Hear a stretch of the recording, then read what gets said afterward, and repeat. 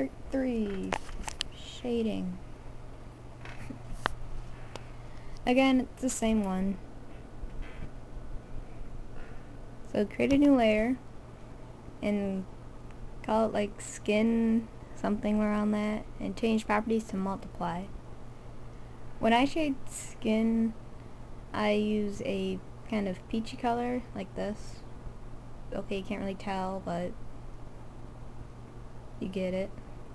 And make sure your skin layer is filled with white, because it's on multiply. Yay! And use the align tool to go around the edges that are opposite of your light source. Make sure you do that, or else it looks bad. And then just go outside the lines a lot, because once you do the blur, it will kind of bring it in, and then the outside will be light when it shouldn't. So, yes. I'm going to skip the rest, but it's pretty obvious. I think you know what to do.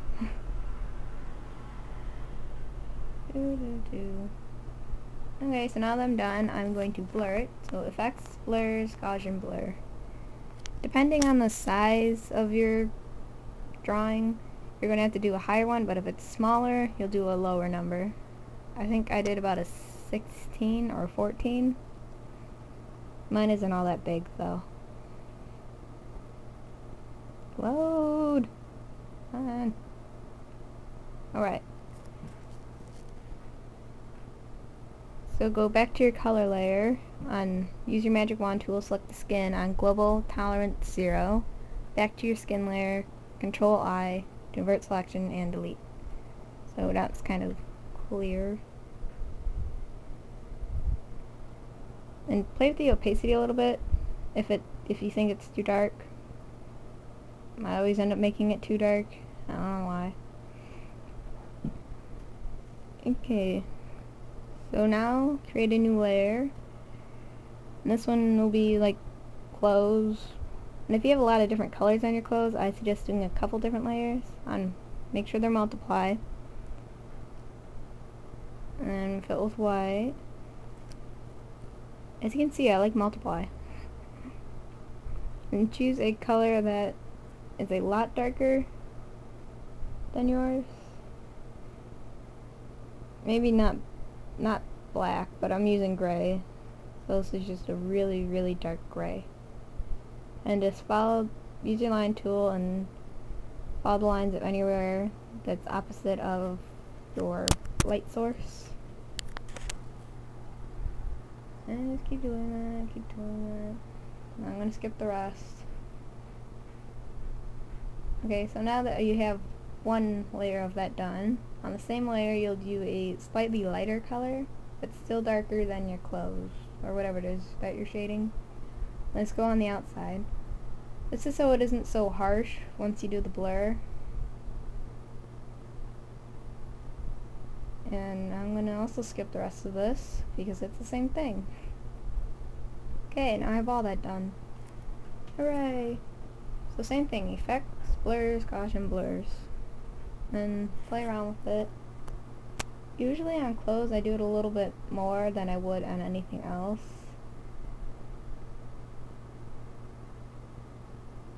I don't know why though. Usually when you look at clothes, the shadows are kind of softer. And then again you go to your color layer, select your clothes, Control I, and delete. So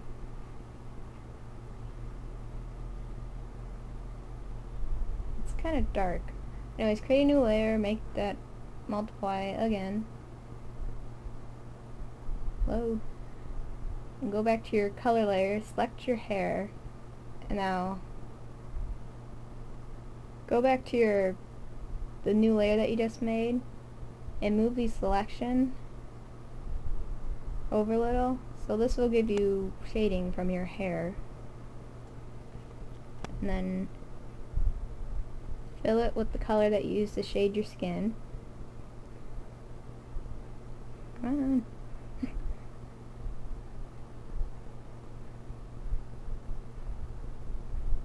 Hold on.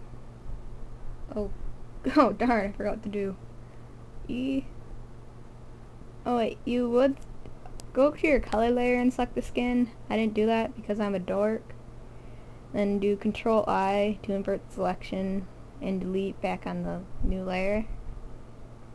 I don't know what I was doing here. I forgot what to do. I'm a dork. Okay, so then you go in, there might be gaps in the shading, so just fill those in with like the paintbrush tool.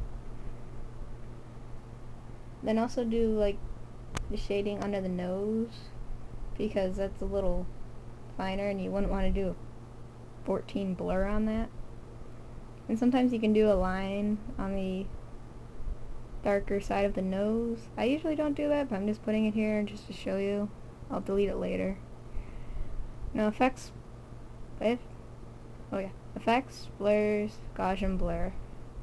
And don't do it a lot because it'll just kind of disappear. So I do about a 3. Sometimes a 4, depending on, anyways, it depends on the size of your art. I do a 3. And then I just select skin, Control I, invert selection, delete, just in case any of it went onto your hair or something else. It kind of went over the eye. And then make it the same opacity as your skin layer. Otherwise it looks awkward and very different. My shirt was too dark to fix that. So just spike the opacity.